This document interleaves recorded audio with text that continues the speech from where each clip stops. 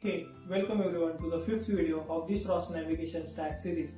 In this video, we are going to implement our ROS navigation stack on our custom designed robot which we created in our past videos.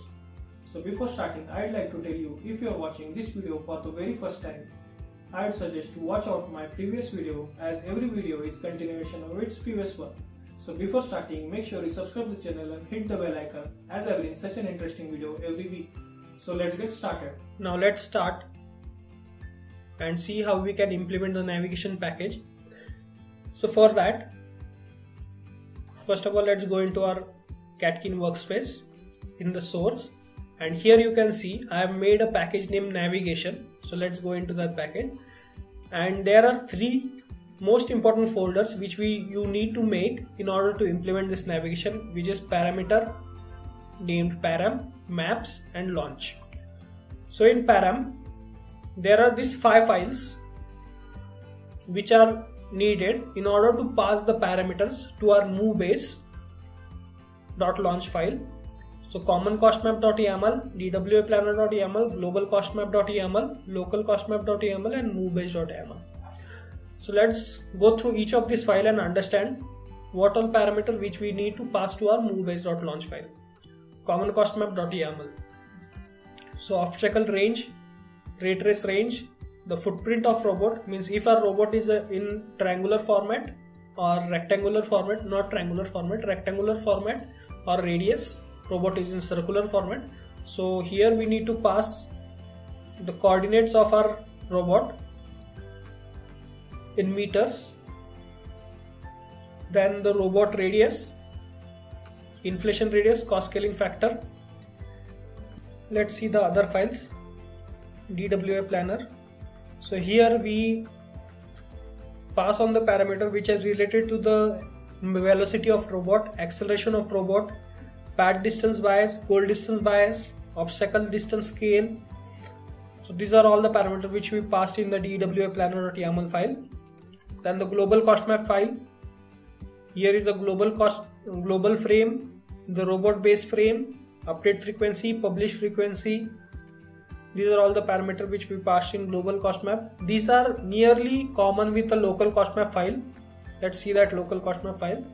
So you can see that global frame, robot base frame, update frequency, publish frequency, transform tolerance. So this is all about local cost map. Then comes the movebase.yaml file. These are the parameters in which we need to pass on to the movebase.launch file. So these 5 files are very important as it describes the parameters to our movebase.launch file. So now let's go to the launch folder. In the launch folder, we need to make 3 files, which is amcl.launch, movebase.launch, navigation.launch. So let's open amcl.launch file. So here you can see there are various parameters which we have passed. The parameter related to our LiDAR sensor, and the parameter related to our ODOM frame, parameter related to the AMCL, which are specific to amcl.launch file. AMCL stands for Adaptive Monte Carlo Localization. So here we initialize or execute the node name AMCL from AMCL package. Type is AMCL and name is AMCL. So this we do into amcl.launch file. Then comes the movebase.launch file, and here are all the parameters which we pass to the movebase.launch file from the parameter folder. So here we need to pass this command velocity topic and ODOM topic and various parameters such as global cost map. This is common cost map, local cost map and global cost map, movebase.yaml and dwa.yaml. Then comes the navigation.launch file.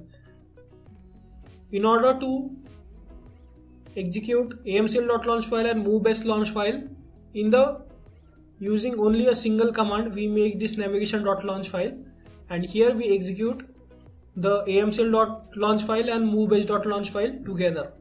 So here first of all we need to pass on the map where we have, and we need to pass on the location where we have stored the map, which is in the navigation package maps folder and myworldmap YAML file.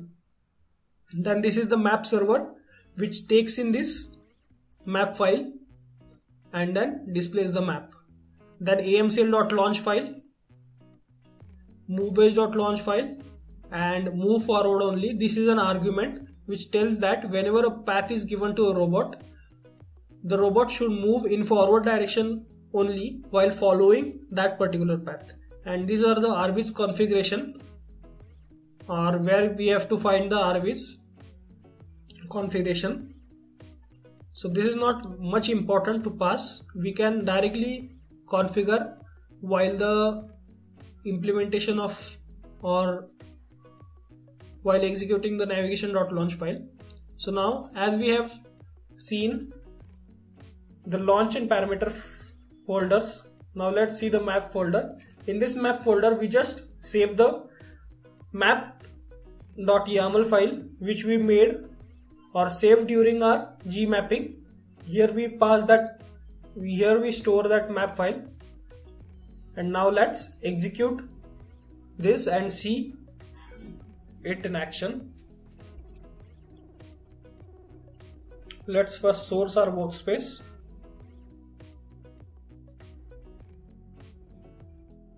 So now first thing is to execute the gazebo.launch file, which is in our differential drive package, which is in this package.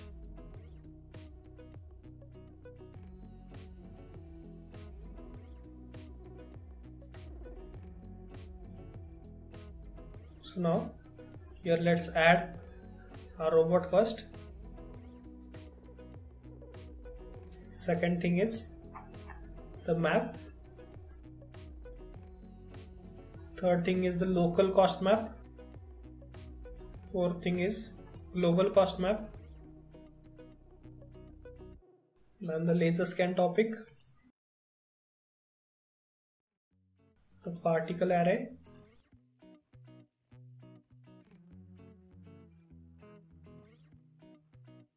local plan and global plan.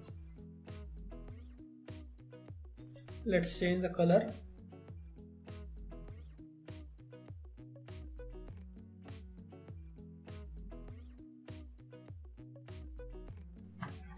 So let's select 2D navigation goal and give a goal. So you can see that black line is our goal, and you can see these arrows are converging as we move forward. So this is how our AMCL is acting. So as these parameters are not tuned for this particular environment, so you cannot guarantee that robot will always move to that path and stay there.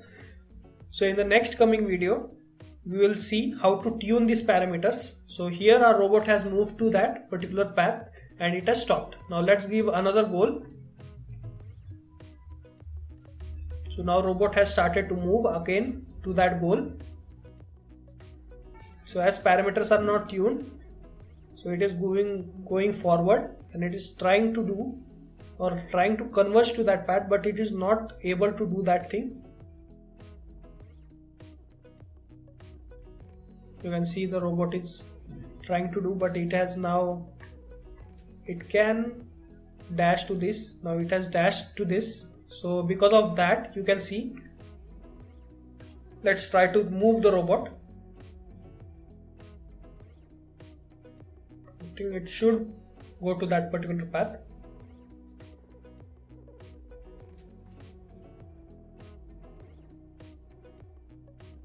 So you can see that the robot is not tuned, so it has gone ahead of that path, but still it will try to converge. Till then, let's see RQT. So these are all our nodes. Here is the gazebo, the AMCL, gazebo GUI. Here is actually our gazebo, robot state publisher, joint state publisher, move base, map server, which is passing the map to the move base. AMCL is taking the scan topic, the TF static, TF stands for transform. So this is all about the implementation of navigation. So in the next coming video, we will see how to tune these parameters. dynamically as well as statically. So stay tuned. Until then, stay creative with me, Techno.